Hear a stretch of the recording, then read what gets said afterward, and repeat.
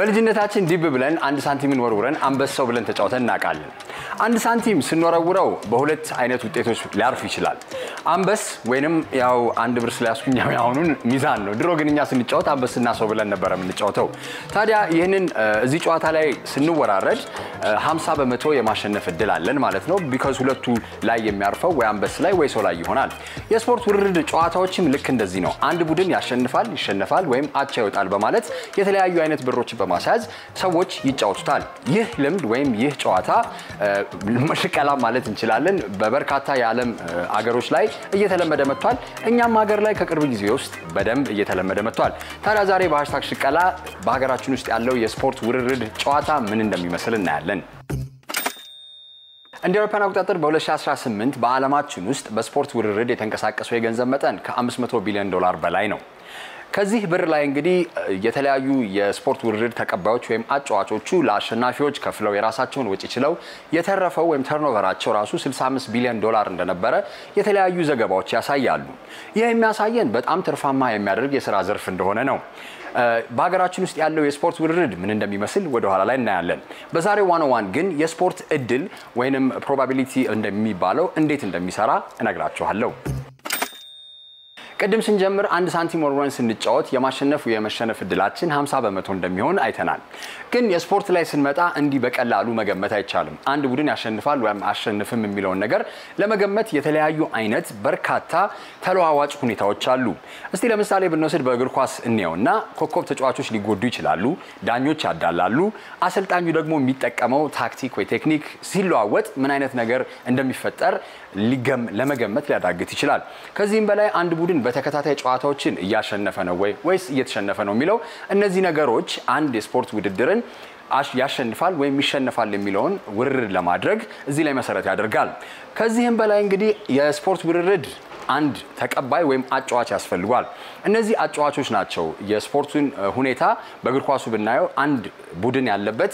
በራሱ ሜዳ ሲጫወት ምን አይነት ፐርፎርማንስ ወይም ውጤት ያመጣል ከሜዳው ውጪ ደግሞ ሲጫወት ምን አይነት ነገሮች አሉ ተጫዋቾቹ ምን አይነት የጤና ሁኔታ ላይ ናቸው ተሰብሯል አልተሰበሩም እነዚህ ነገሮች ከግምት በማስገባት አንድ ቡድን አሁን ለምሳሌ እንደው ብናይ የማንቸስተር ዩናይትድ እና አርሴናልን እንይ በእነዚህ ሁለት ቡድኖች ብንመለከት እነዚህ ስፖርት ቡድኖች ከድሮም ጀምሮ እንግዲህ እግር ኳስ ስንመለከት የእንግሊዝ ፕሪሚየር ሊግ ላይ በጣም ተፎካካሪ የሆኑ ቡድኖች ናቸው የተገናኙበትን የጨዋታ ቁጥር አሁን ባለው ውጤት ወይም ባለው ቁጥር 233 ጊዜ ተገናኝቷል ማንቸስተር ዩናይትድ 93 ጊዜ አሸንፏል ይቅርታ እንግዲህ አርሴናል ደግሞ 87 ጊዜ አሸንፏል ከነዚህ ውጭ ያለውን እንግዲህ አቻ ወጥቷል ስለዚህ የስፖርት ውርርድ ተቀባይ ወይ አጫዋቹ ሲቀበል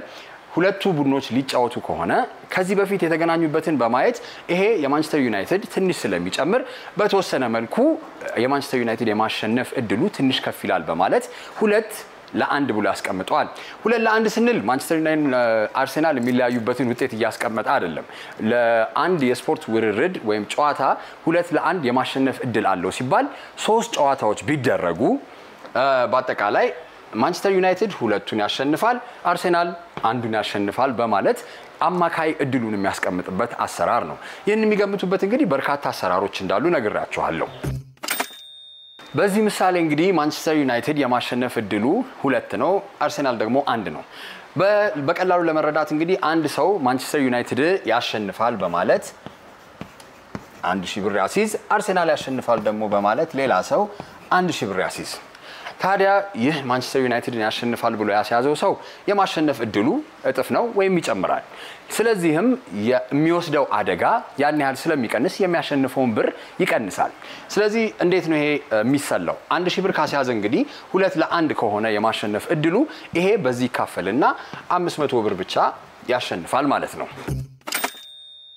አርሴናልን ብሎ ደግሞ የሚያስይዘው ሰውዬ የማሸነፍ እድሉ አነስተኛ ወይም ጠባብ ተብሎ ስለተገመተ እድሉ 1 ለ2 ይሆናል ማለት ነው በተቃራኒው ስለዚህ ያስያዘው 1000 ብር ቢሆንም ሲያሸንፍ ወይም አርሴናል ካሸነፈ በ2 ይባዛለትና የሚያገኘው ብር 2000 ብር ይሆናል ማለት ነው ታዲያ እነዚህ ሰዎች አንድ አይነት ብር አስይዘው እንደምናየው የተለያዩ ብር መጠኖች ነው ያገኙት ይሄኛው 500 ነው የሚያገኘው ይሄኛው 2000 ብር ነው የሚያገኘው ይሄ የሚሆነው ትልቁን አደጋ ወይም ሪስክ የሚወስደው ሰውዬ ወይም ይሸነፋል ተብሎ ሰፊ ግምት የተሰጠው ሰውዬ የበለጠ ብር እንደሚያገኝ ነው ቅድም እንዳልኳችሁ በጣም በርካታ አይነት የስፖርት ውርርድ አማራጮች አሉ ይሄንን ለማስረዳት ብቻ ያስቀመጥኩት ነው ስለዚህ በርካታ ሰዎች በተሳተፉበት ቁጥር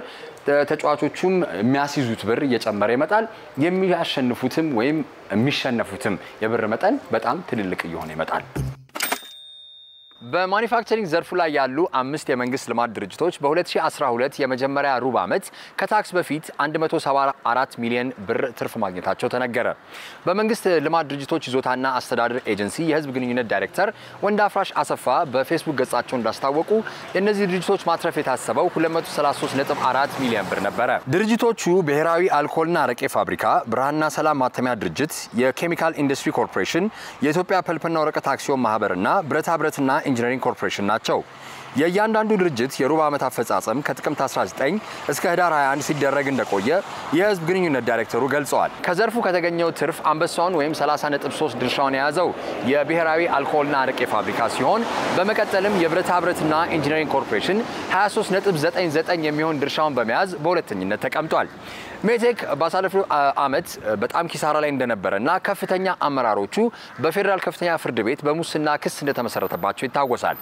ኮርፖሬሽኑ ባለፈው ዓመት ተመሳሳይ ወቅት 607.78 ሚሊዮን ብር ኪሳራ ደርሶበት የነበረ ሲሆን በአሁኑ ወቅት ከኪሳራ ሊወጣ መቻሉ አበረታች መሆኑ በአፈጻጸም ግምገማው ተደርሶበታል ተብሏል። በብረታ ብረትና ኢንጂነሪንግ ኮርፖሬሽን ስር 10 ድርጅቶች የሚገኙ ሲሆን 7ቱ አሁንም ከኪሳራ ያልወጡ ቢሆኑም የተቀሩት 3 ድርጅቶች አፈጻጸም የሌሎቹንም ኪሳራ በመሸፈን ኮርፖሬሽኑን ትርፋማ ለማድረግ እንደቻለ የህዝብ ግንኙነት ዳይሬክተሩ ወንዳፍራሽ አሰፋ ለቃና ተናግረዋል። ትርፉ የማኑፋክቸሪንግ ልማት ድርጅቶች በዚህ ሩብ ዓመት ከተበጀተላቸው አንጻር ያለውን ግኝት የሚያሳይ እንጂ የድርጅቱን የሂሳብ መዝገብ እንደማያንጸባርቅም አስረድተዋል።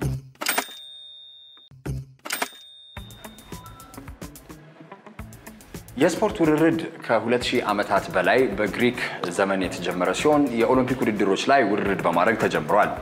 ታዲያ ከዚህም ቀጥሎ የሮማን ኤምፓየር ጊዜ የግላዲያተር ፍልሚያዎች ላይም ብዙ አይነት ሮም ውስጥ የሚኖሩ በርካታ ሰዎች ውርርድ ያደርጉ ነበር። በዛ ሰዓት እንዲያውም አንዳንድ የሃይማኖት አባቶች ከሃይማኖት ወይም ከእምነት ጋር ትንሽ ይቃረናል መቅረትም አለበት የሚል ተቃውሞም ገጥሞት ነበር። ሆኖም ግን ስፖርቱ ያደገ ሲመጣና የስፖርት ውርርድ በተለያዩ ጊዜያት የስፖርቱ አካል እየሆነ መጥቷል። ታዲያ ይህ ከሆነ በኋላ ህጋዊ ፍቃድ አውጥተው መደበኛ ዘርፍ ውስጥ ገብተው ለበርካታ ሰዎች የሥራ ዕድል ለተለያዩ ሰዎችም ደግሞ የገቢ ምንጭም ሆነዋል። በአሁኑ ጊዜ እንግዲህ የስፖርት ውርርድ ትልቋ መድረክ የሆነችው የአውሮፓ አህጉር ሲሆን እኛም ሀገር እንግዲህ ከቅርብ ጊዜ ወዲህ በርካታ የሆኑ የስፖርት ውርርድ ድርጅቶች ተከፍተዋል። ወደ 37 የሚሆኑ ንግድ ፍቃድ አውጥተው 17ቱ ደግሞ በስራ ላይ ተሰማርተው ተገኝተዋል። ቫሞስ ኢንተርቴይንመንት ፒኤልሲ ላይክ ቫሞስ ቤቲንግ ከተጀመረ አመት ሆኖታል። ኦልሞስት ዲሴምበር 1 ላይ ነበር የጀመረው። አሁንም ስራ ላይ እንገኛለን። ስንጀምር አንድ ሾፕ ነበር። አሁን 35 ሾፖች ላይ ደርሰናል። ክረምት ላይ ነው የጀመርኩት መጫወት። የጀመርንበት አጋጣሚ ክረምትን ኳስ እንጫወትበት ሜዳ ቡድን አለን እና እዛ የሚቆርጡ ልጆች አሉ በወሬ ከዛ ምንድነው ይያለን ገባን። የጀመርኩ ያው 3 ወር 4 ወር ይሆነኛል። የጀመርኩት ያው በጓደኞቼ ምናምን እነሱ ስለሚጫወቱ እኔም መጫወት ጀመርኩ። የስፖርት ውርርድ እንግዲህ ማሸነፍ የሚቻለው የአንድ ቡድን መሸነፍ ወይ ማሸነፍ አቻ መውጣት እና የተለያዩ አይነት የውርርድ አማራጮችን አይተናል በሁለት ብቻ ሲሆን ከዚህም በላይ እንግዲህ በርካታ አይነት የውርርድ አማራጮች አሉ። ጎል በስንት ደቂቃ ይገባል፣ በዚህ ኮርና የሚሰጠው መጀመሪያ የትኛው ቡድን ነውና በጨዋታው ላይ ያሉ የተለያዩ ነጥቦችን በማንሳት ውርርድ ይደረጋል። እኔ ስጫወት ኦፕሽኖቹን ወስደው መጀመሪያ ያሉበትን ደረጃ ቼክ አደርጋለሁ ማለት የሀገሪቱን በሀገራቸው የሚካሄደውን ደረጃ ከዛ በኋላ ማን ሊያሸንፍ ይችላል የሚለውን በቀደም የተጫወቱትን ያሸናፊውን ሁኔታ አጠናለሁ። ከዛ በኋላ ኦፕሽኖች አሉ ብዙ ራሱ የሚያመጣልን ኦፕሽኖች አሉ። እነዛን ኦፕሽኖች ወይ ይሸናነፋሉ አለ፣ ደብል ቻንስ መስጠት አለ፣ ጎል መቀበል አለ። በዚህም ምሰጋ ከሆነ ምናልባት ይሄኛው ሊያከስር ይችላል ብዬ ማስብ ከሆነ ግን አንድ ጎል ይገባል በጨዋታው፣ 2 ጎል ይገባል ወይ ደግሞ 5-6 ጎል በጨዋታው አይገባም የሚሉ ኦፕሽኖችን እኔ የምጠቀምበት ነው። በተረፈ በጣም ብዙ ኦፕሽኖች አሉ እንደ ምርጫ የምንወስዳቸው ማለት ነው። ወራረድ ያው እኔ የምመርጠው ኦፕሽን ያሸንፋል ወይም አቻ ይወጣል ብዬ ነው። በዛ ስጮት እኔ የመብላት አድቫንቴጅ ሰፊ ነው። 2 አድቫንቴጅ ነው ማለት ነው። ቢያሸንፍም አቻ ቢወጣም እበላለሁ ማለት ነው። ያው በቀላሉ ለመረዳት አስበን በእግር ኳስ አልን እንጂ የስፖርት ዓለሙ ላይ ያሉ የተለያዩ አይነት የስፖርት ውድድሮችን ከቦክስ ሊጀምር ይችላል ጎልፍ ቴኒስ ሩጫም ሁሉ ሊሆን ይችላልና በርካታ አይነት የስፖርት ውድድሮች ይካሄዳሉ ታዲያ እነዚህ የስፖርት ውድድር ላይ በርካታ የሆኑ ሰዎች የሥራ ዕድል አግኝተው ተሰማርተው እየሰሩ ነው በተለያዩ ደግሞ አማራጮችን መጠቀም ይችላሉ አሁን የምገኘው ቫሞስ ቤቲንግ ነው እንደዚህ በአካል ድርጅቱ ድረስ መጥተው ይሄንን የደንበኛ ፒሲ በመጠቀም ውርዳቸው ማስገባት ይችላሉ አንዳንዴ ደግሞ በራሳቸው ስልክም መተግበሪያ ያላቸው የተለያዩ አይነት የውርድ ድረገጾች አሉ እነሱንም በመጠቀም በርካታ የሆኑ የውርድ አማራጮቻቸውን ወይም እድላቸውን መሞከር ይችላሉ እኛ ጋር በአካል ሱቅ በመምጣት እና በትኬት መልክ ነው የሚወራረዱት ከ10 ብር ጀምሮ ነው ላይክ እና ብዙ ጊዜ 10 20 ነው እና ምንድነው የሚባለው በትኬት ብቻ ነው ሰው ኢምፐርሰን እዚህ መጥቶ ነው መቁረጥ የሚችለው እኔም ቆርጠው እየመጣው ነው ቦታው አካባቢያችን ላይ ስላለ ካፌ አለ እዛው ሄድና ቦታው ላይ ኮምፒውተር ስላለ ማለት ነው ኮምፒውተር ላይ ሲሆን ኦፕሽኖች በደንብ እንደልባችን እንትን ስለምንል እዛ እየመጣው ነው ቆርጠው እኔ የከስተመር ፒሲዎች አሉ እዛ ላይ ነው የምጫወተው የገቢዎች ሚኒስቴር በጥቅምት ወር 32.6 ቢሊዮን ብር ገቢ መሰብሰቡን አስታወቀ። የሚኒስቴር መስሪያ ቤቱ በይፋዊ ፌስቡክ ገጹ ባወጣው መግለጫ የእቅዱን 97.6% አፈጻጸም ማስመዝገቡንም ገልጿል። ግብር ከፋዩ በታማኝነት ግብሩን በአግባቡና በወቅቱ መክፈል በመጀመሩና የሚኒስቴር መስሪያ ቤቱ ሰራተኞች ተገቢውን አገልግሎት መስጠታቸው ለገቢው መጨመር በምክንያትነት ተቀምጠዋል።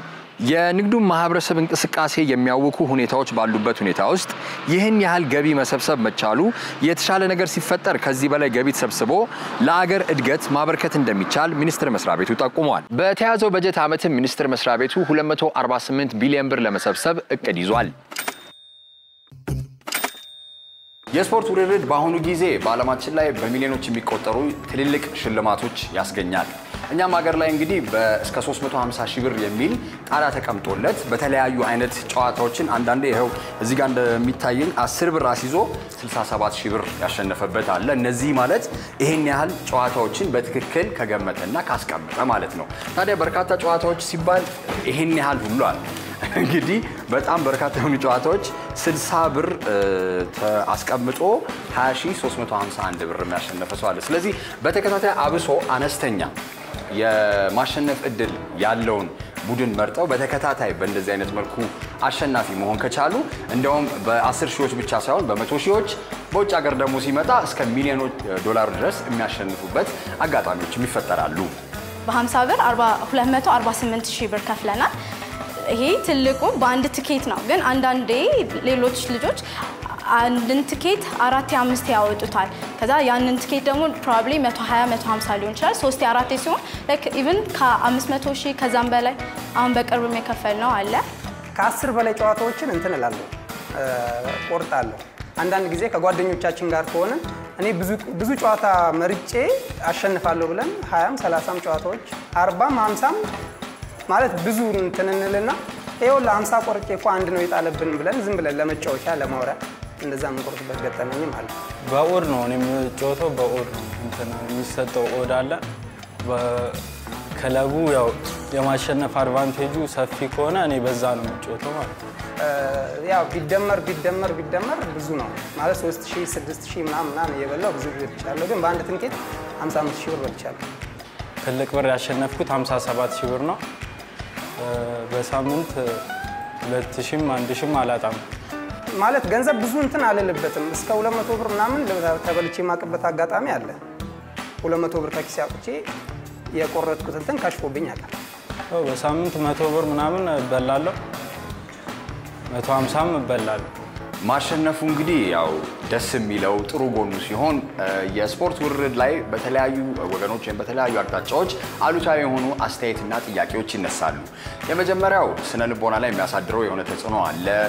ህፃናትን ሊያጓጓ ይችላል። ከዛም በላይ ደግሞ ገንዘብን በቂ ባልሆነ ምክንያት ያስወጣል ይባላል። ለዚህም ነው እንግዲህ በሀገራችን ውስጥ ያሉ የተለያዩ የስፖርት ውርርድ ተቀባዮች ወይም አጫዋቾች የምንላቸው ድርጅቶች ቅድመ ሁኔታዎች በማስቀመጥና የተለያዩ መቆጣጠሪያ ዘዴዎችን በመጠቀም ኃላፊነት በመላበት የስፖርት ውርርድ ጨዋታዎች እንዲካሄዱ የሚያደርጉት። እድሜ ላይ በየሱቆቻችን ስቲከር ላይ እንለጥፋለን ከ18 ዓመት በታች እና ዩኒፎርም የለበሰ መግባት ክልክል ነው የሚላለን ከዛ ውጭ ደግሞ ጥበቃዎች አሉን እያንዳንዱ ሱቅ ላይ ከአንድ ወይም ሁለት በየሽፍት የሚቀያየሩ ጥበቃዎች አሉን እነዛ ጥበቃዎች ቤዚክሊ ስራቸው ከ18 ዓመት በታች የሆኑት ዩኒፎርም የለበሱ አንድ ሪጅ በአጠቃላይ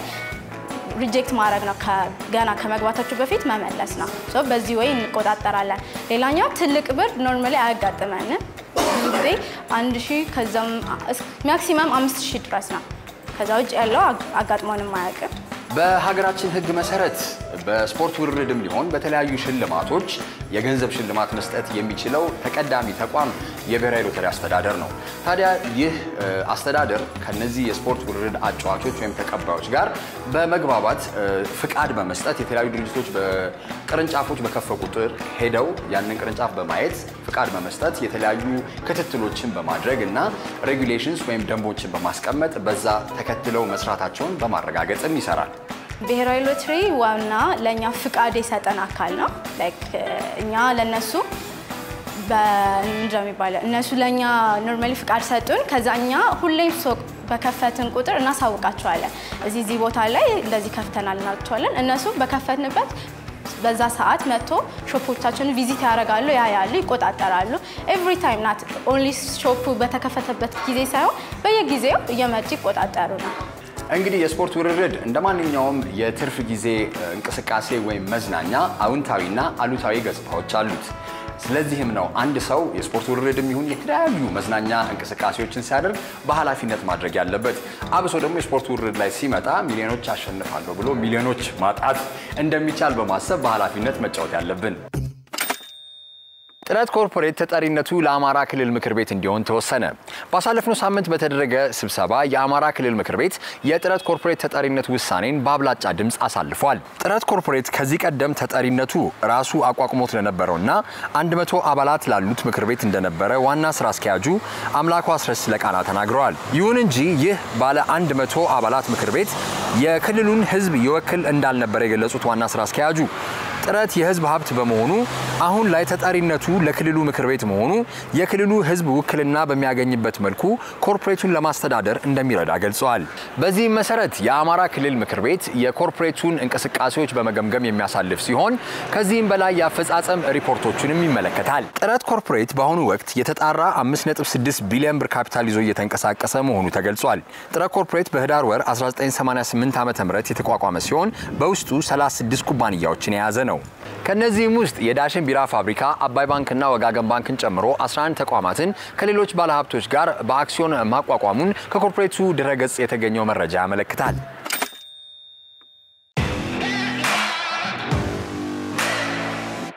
በዛሬው ድክድክ በሀገራችን ውስጥ ካሉ አዲስ ወጣት ስራፈጣሪዎች መካከል ከቆዳ ፋብሪካ ተረፈ ምርት ማጣበቂያ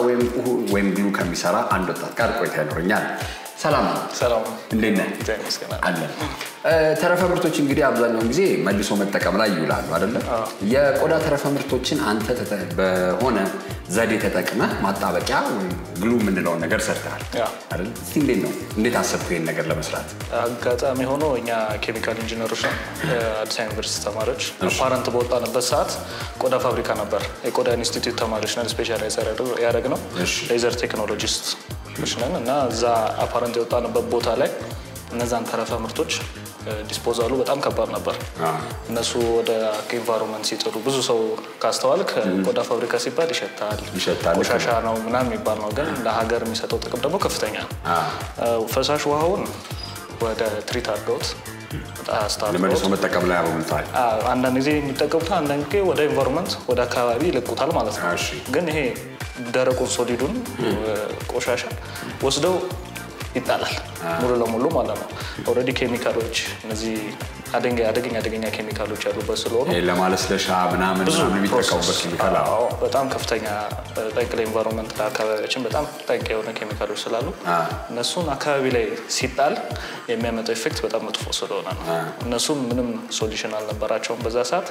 የተሞከሩ ነገሮች ነበሩ አንዳንድ ትሪት ማድረጊያ ያንን ቆሻሻ ማስተካከያ ቦታ ነበር ግን ፕሮሰሱ ረጅም ስለነበርና አልተተገበረም ተዘግቶ ነበር በዛ ሰዓት ነው ከጓደኞቼ ጋር ሆነን ወደዚህ እንትን የሰራ ነው ማለት ነው እስቲ የቆዳ ተረፈ ምርት እንግዲህ ማለት የተቆራረጡት ወይም ይሄ የሚጣሉትን ነገሮች ሌላ ደግሞ የሚተርፉ ነገሮች ናቸው እንዴት ነው ወደ ማጣበቂያ የሚቀየረው በምን መልኩ ዋናው ነገር ምንድነው እኛ ኖርማሊ ከቄራ የሚወጣው ንጹህ ቆዳ ማለት ነው እሱ መጠቀም እንችል ነበር ግን እሱ የውጭ ምንዛሬም ስላለው ስለሚያስገኝ እሱን መጠቀም ኢቲካል አይደለም ስለዚህ ወደ ተረፈ ምርቱ ከፋብሪካዎች የሚወጣው ይቆራረጣል ኖርማል እሱ ሼፕ ለማድረግ ቅርጽ ለማስያዝ ስለሚቆራረጥ እሱን ወስደው ስለሚጥሉት በሬ ቆዳ ላይ ደግሞ የመሰንጠቅም ፕሮሰስ አለ አለማል ይሰነጠቃል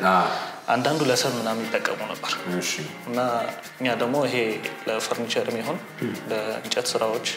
ምን እንደሚመጣው እንጨት ያጣብቃል ለሶልቪት ኮምፒቲሽን እንጨት ተጣብቀንበት ነበር ቀረብ ነው ለመስታወት ለኮንስትራክሽን ስራዎች እና እስከ ጂፕሰን ድረስ የተለያዩ ኬሚካል አዲቲቮች አሉ ተጨማሪ ኬሚካሎች ማለት ነው እነሱን በመጠቀም ማድረግ ይቻላል እና እኛ ያቺን ቆሻሻው ነው በቃ መጠቀም ምን ያህል ኪሎ ድረስ ማጣበቅ ይችላል ወይ መያዝ አሁን የመሬት ስበት አለ አይደል ማጣበቂያ ሲባል የሚለካው እንደዚህ ነው አይደል እንዲያጣብቀው ይወርቃል አይወርቅም እስከ ስንት ኪሎ ድረስ ሞክራችኋል አሁን እኛ ኤክስትራክሽኑ ማለት ከምን ያህል ቆሻሻ ምን ያህል ማጣበቂያው እናገኛለን የሚለው ነው እንትን ያለው እና ጥሩ ውጤት ያገኘንበት 99%ን መቀየር እንችላለን ከተረፈ ምርቱ 99% ነው ይሄ ኖርማል ፕሮሰስ ነው ኮንቲኒዩስ ከስር የሚሆን ከሆነ ግን 100% ይደርሳል እኛ ቆሻሻ አይኖርም ማለት ነው ግን የማጣበቁ ኃይሉ ደግሞ አይ ቲንክ ሶልቪት ኮምፒቲሽን ላይ ሰዎችን ስናስሞክራቸው ነበር አጣብቀን እንዲገነጥሉት በጣም ታፍ ነበር በጣም ተቸግረዋል ጠንካራ ነበር እንግዲህ አዲስ ስራ ፈጣሪ ስትሆን ችግሮች ያጋጥማሉ ወይ መሰናክሎች እንደዚህ ደግሞ ፕሮጀክቶች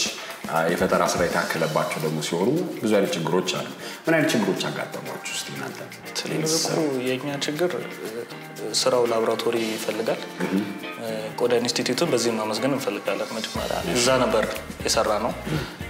ተማሪዎችም ስለነበረን እዛ ሰራ ነው ግን ከዛ በኋላ እንደገና ለመስራት ላብራቶሪ ያስፈልጋል እኛ ኦልሬዲ ተመርቀን ወጥተናል ያንን ደግሞ ፋሲሊቴት የሚደረግልን ቦታ የለም ሆም ቤዝ ቤት ውስጥ ለመስራት ሞክረን ነበር ግን ኬሚካሉ ትንሽ ከፍ ይላል ምናጸዳው ኬሚካል ከቆሻሻው ላይ እሱ ቤት ውስጥ ስለማይመች ታዲያ እንዴት እያደረጋችሁ ነው አሁን ባለው በፍሬሽ ነገር ትንሽ የማሻሻል አንደኛው የትኛው የማጣበቁ ባህሪ የማሻሻል እና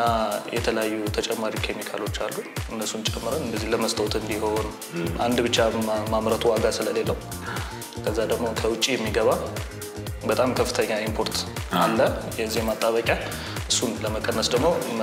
መወዳደር ያስፈልጋል ስለዚህ እሱን ዴቨሎፕ እያደረግን ያለ ነው ምን ደረጃ ላይ ደርሳችኋል ታዲያ አሁን ሶልቪት ወዳደራችሁ አሁን ምን ደረጃ ላይ ነው ያለው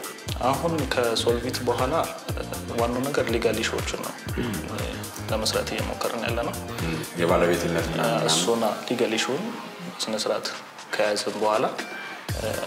ሊዲ ትብብር እንዲያደርግልን ያው የተማርበት ቤት ስለሆነ በተወሰነ ትብብር እንዲያደርግልን ወደ መጠየቅ ወደዛ ነው አሪፍ ወደፊት ምን እንጠብቅ እስቲ የፕሮጀክታችሁን ስም ንገረኝ መጀመሪያ እኛ ኢሴንሻል ሃይድ ግሉ ብለን የተነሳ ነው እሺ ፕሮጀክቱ ማለት ነው ያው ከተረፈ ምርት ወደ ማጣበቂያ መቀየር ማለት ነው ወደፊት እስቲ ሌላ ምን ትሰራላችሁ ወይስ ይሄንን ምን ማለት በምን መልኩ ለማሻሻል ያሰባችሁ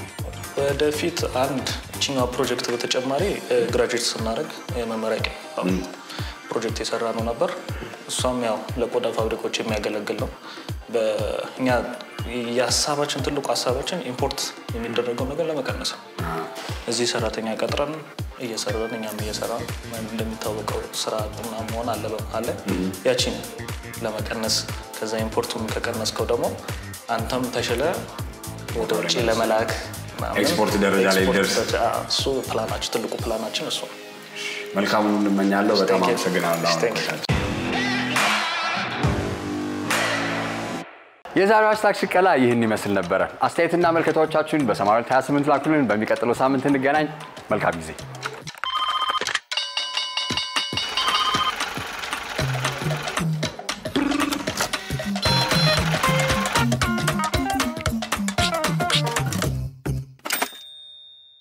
ይህ ቪዲዮ ተመቻችሁ? ከታች ሰብስክራይብ የሚለውን ሊንክ በመጫን የቃና ቤተሰብ ይሁኑ። ከጎን ደግሞ ያለውን የደውል ምልክት በመጫን አዳዲስ የቃና ቪዲዮዎችን ያገኙ።